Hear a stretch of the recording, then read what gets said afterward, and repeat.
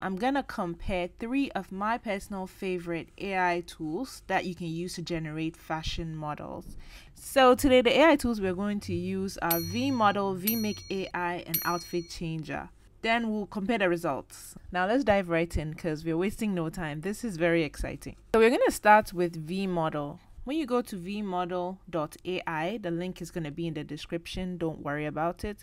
You just click try on. It'll let you go through the full process, and before you generate, you'll be prompted to sign up. So you just use an email address and you'll be good to go. I have signed up already.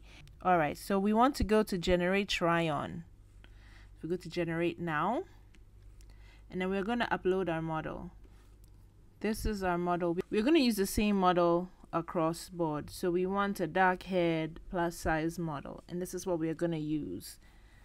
So now we want to change her blouse. Now over here it gives you the option for upper body, lower body dresses. Upper body tops and jackets and stuff. Lower body is for like bottoms, pants, shorts, and dresses are for like dresses, one piece items. So we want upper body. We just want to change her blouse. Then we'll upload the blouse we want her to wear. This is it. We're going to keep the outfit constant as well for all the AI tools.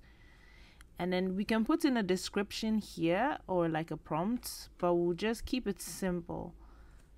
And we generate. Just click generate. So it's really simple. Upload a model, upload the clothes you want the model to wear, and then click generate. And that's it. Now with this tool, you can only do one piece of outfit at a time. So you can combine a top and a bottom. So we just have to wait for the results. When you sign up for free, you get 30 points, or what they call credits. You get 30 credits. All right, so this is the outfit we have generated, right? So we're just gonna click download and we will compare it later. Now let's move on to the next AI tool. All right, so here we are at outfitchanger.com. Now we're gonna do the same outfit using the same model. So you go to get started for free. If you don't have an account, you sign up. You can use an email address. I already have an account, so I'm good to go. Now it's similar to Vmodel. There's there are a number of panels. And this is to upload the model. We're going to upload the same model as I said to keep it consistent, to see how the generations all look. All right, there we have a model right here. We're gonna open and upload it. So now we're gonna upload the garment, which is the colorful blouse. All right, now this is the blouse that we want the model to wear. Now that everything has been uploaded, I'm not gonna put in anything in the prompt down here, even though you can. I'm just gonna generate everything as is. This is really simple. You scroll down and you click on try on. Now it's gonna take some time to create a mask on the model and put her in that outfit. Okay, this thing happens every time, waiting for a GPU to become available. Finally, it's available. So this just means that your generation is gonna take a little bit longer than it usually does. Usually takes less than 30 seconds, but this is showing more than 30 seconds, so that's fine. So we wait. So it took about 40 something seconds and we are done. So here we have the blouse. We can tell that there's a bit of a weird neckline thing going on. But we said we were not going to add anything to the prompt because we wanted to compare it as is. So we're going to write here and just download this one. Okay, so this is Vmake AI. This is how it looks, and we want to do a flat lay. Flat lay just means the clothes flat and not on a model. So we're going to click on upload here, and then we're going to upload the image, the garment we want to be on the model.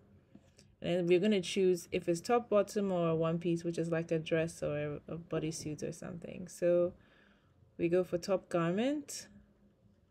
It's going to scan it. And then we are going to choose our model. Now, unlike the other AI tools, we cannot use our own model.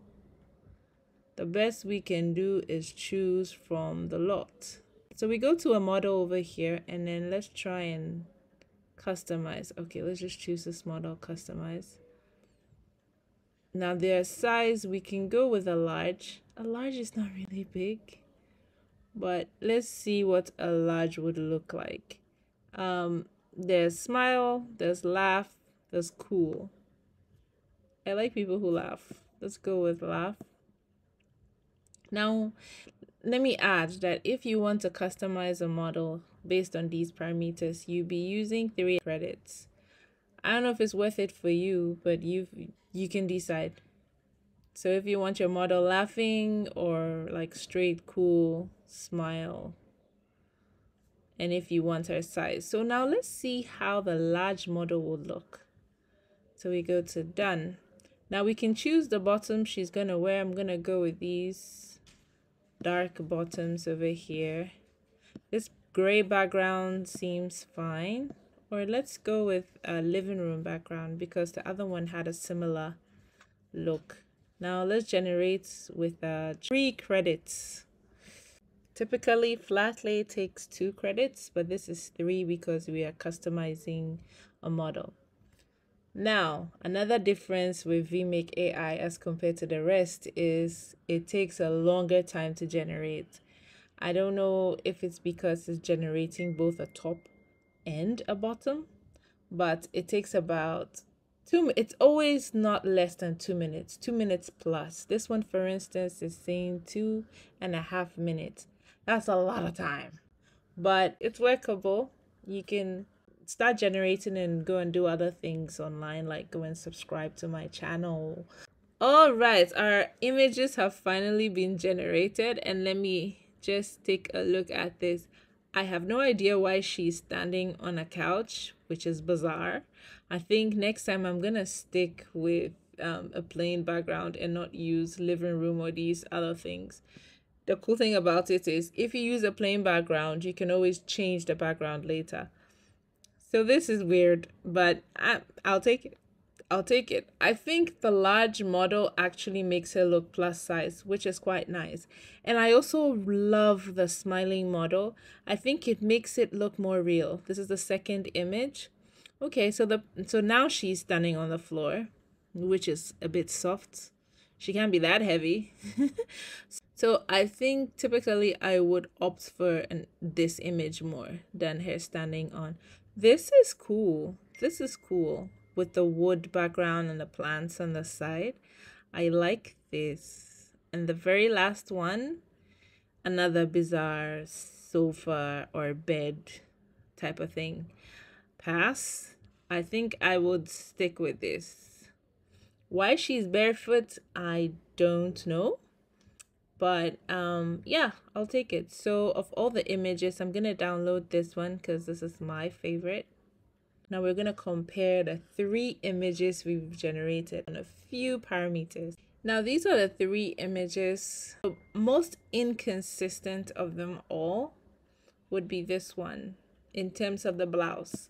The neckline is a little funny. The sleeve is a little weird. Now this image came from Outfit Changer, and then the sleeve kind of blends into her arm in a way that looks a little weird. So these are the inconsistencies I am seeing.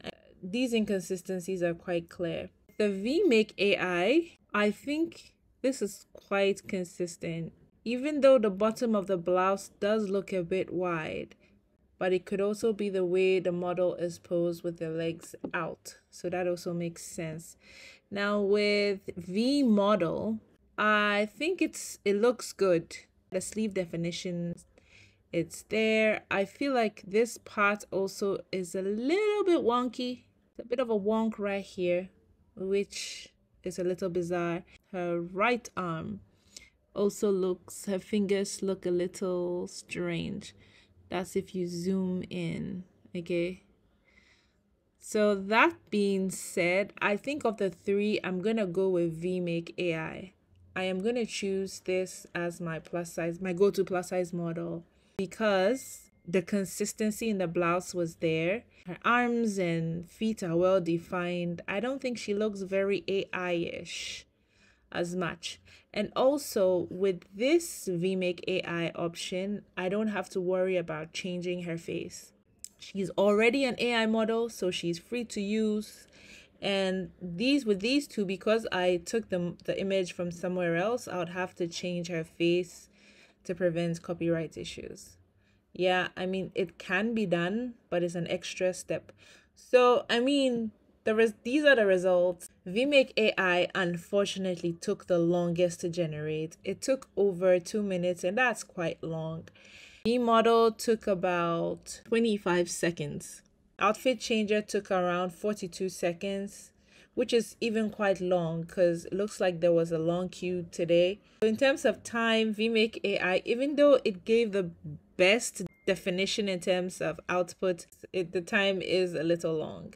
My number 2 would be Vmodel, and my number 3 would be outfit changer. That's my personal opinion. There's a third thing we need to compare here, the cost.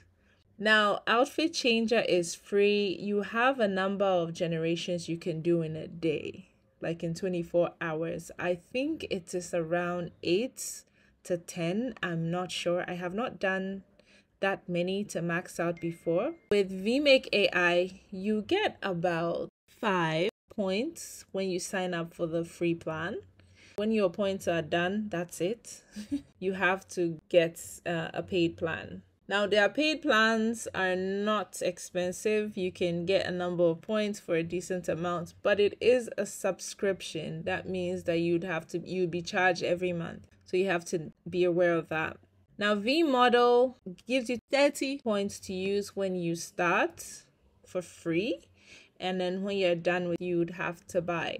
But with Vmodel, it is not a subscription. It's a one-time payment. You buy the credits as you need. So you can buy as many as you want, and it does not expire, and you not get charged every month. Outfit changer is obviously the cheapest option. Next, for flexibility, Vmodel is next in terms of price, and Vmake. So Vmake is quite expensive. And I guess with the generations and the quality of the images, you can understand why the price is a price. So these are the comparison levels. What do you think about these images? Which of them is your favorite? Which would you use? I have links to every single one of them in the description, so you can choose your favorite, or you could try all of them just like I did and see which one works for you. Sometimes you do not care about accuracy. Use outfit changer.